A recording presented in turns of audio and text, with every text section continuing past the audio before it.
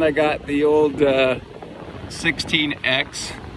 I have no idea where the camera is facing when I do that, but it's in a red sweater, you know, perfect for Christmas time.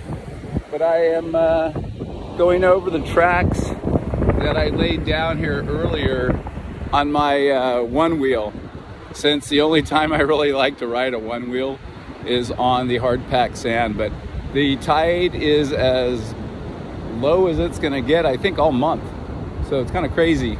And I'm just rolling up on the Huntington Beach pier here and taking it easy, trying not to do too deep of carbs. These things can dig in, but that is my lazy Saturday afternoon ride.